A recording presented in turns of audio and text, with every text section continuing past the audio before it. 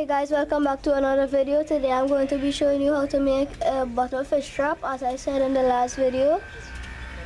Okay, what you will need is a bottle, any size except them chubby bottles. Okay, and a knife, sharp knife with a pointy tip.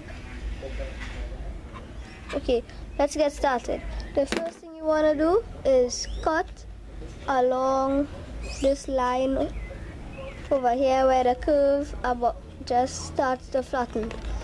Okay, I don't know if, yeah, look at here, right here. So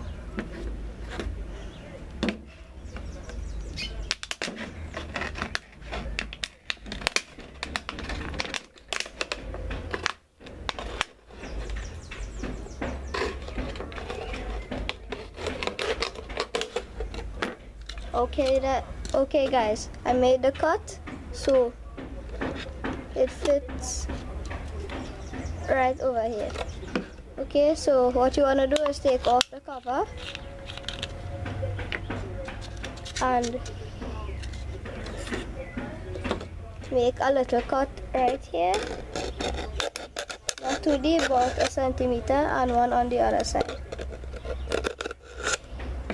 Okay, over here you want to do the same, not too deep. Okay, make sure that fits perfect. Now it fits perfect. Okay, so you see the hole is in the middle of the bottle. Make sure it's in the middle, otherwise the fish will escape. Okay, so next you want to cut holes in the bottle here. I'll be right back when I'm done. Okay guys, so as you could see or not, I cut holes on the bottle along the side here, but not too big of holes, so the fish will escape.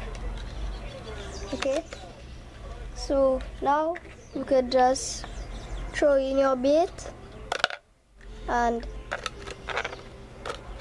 put the top on and put it in the river or lake or wherever, and put a weight on top of it so it doesn't go anywhere. You can also tie it so it doesn't move. Okay, fish does swim in, but they won't be able to swim out, because fish always swim at the edges to look far away out. So they will swim against that here, against here, against here, and in the corner here, but they wouldn't swim in the middle here. Okay, so thanks for watching, and I'll see you later. Bye.